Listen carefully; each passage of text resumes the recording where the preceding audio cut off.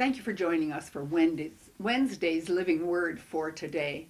And we have Alexander sharing again on spirit, soul, and body and the revelation that he's received and the difference it's made in his life. Welcome again, Alexander. Thank you for coming. Yeah, thank you. Kind of just continuing on what we've been talking about. In this video, I kind of wanted to talk about we should be walking by the Spirit and why that the Bible calls us to that and why that's important. I wanted to start in Romans 8. It talks a lot about walking by the Spirit and not by the flesh. The verse I want to key in is 5 and 6, where it says, "For they that are after the flesh do mind the things of the flesh, but they that are after the Spirit, the things of the Spirit. For to be carnally minded is death, but to be spiritually minded is life and peace."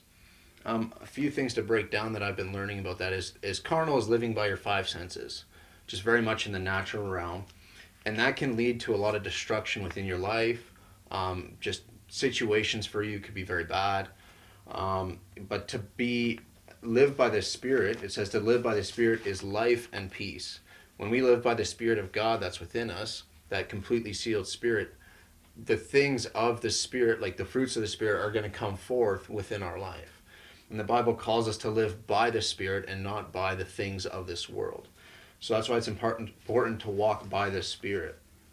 And then even later on in 7 and 8, it says, because carnally minded is enmity against God.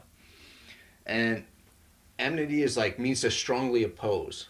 When we actually live by our flesh, we are strongly opposing what God has for us.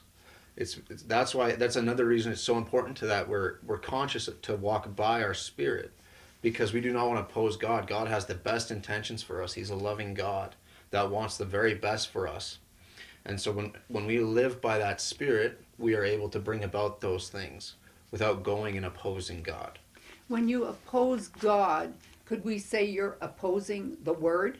Yeah, that's exactly it. The Word tells us, all through Romans 8 here, that we need to be living by our Spirit, not by our flesh.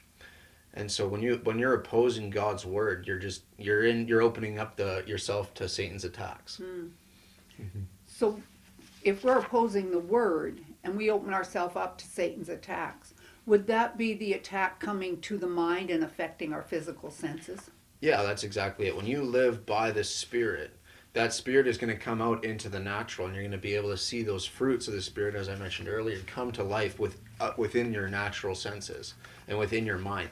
Satan's coming to deceive us, and that's his biggest weapon is deception. So to cast those strongholds down and those thoughts within our mind with the power we have from our Spirit is a key to success for sure.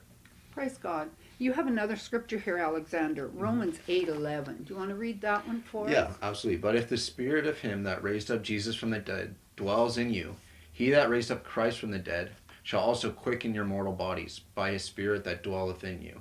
When we live by that Spirit, it's going to quicken our mortal bodies. It's going to help us to succeed. It's going to help us to have that wisdom of God so we in the natural can succeed. Awesome. Thank you, Alexander. Mm-hmm. Join us tomorrow and we will continue this teaching, Spirit, Soul, and Body.